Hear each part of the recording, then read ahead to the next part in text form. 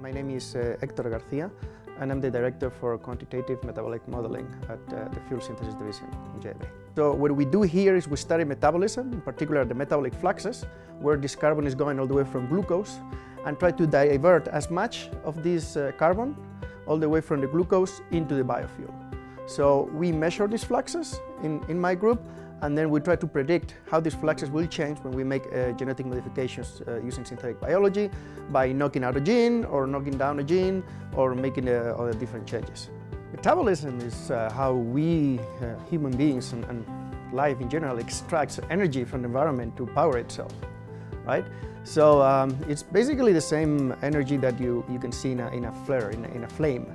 In a flame you have electrons from wood that go to oxygen, and that releases a lot of energy, and that creates a flame. Metabolism is like a slow combustion, where we're taking these same high energy electrons from glucose, from food, and then we are donating them to oxygen when we respire, when we breathe.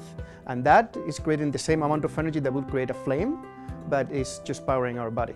What we're trying to do here is try to design biology, to predict biology. When you make changes by using synthetic biology, what is going to happen with your biological entity, with your cell?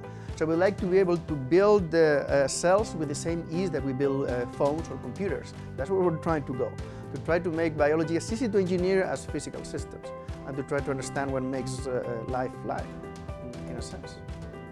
Well, we work with a lot of other divisions, particularly with technology, producing new technologies. One of the things we're very interested in doing is creating microfluidic chips, so we can create our cells and phenotype them, that is, study them and change them, all of it into microfluidic chip. So there will be no need for people to do that, and the whole process will be automated in a single chip.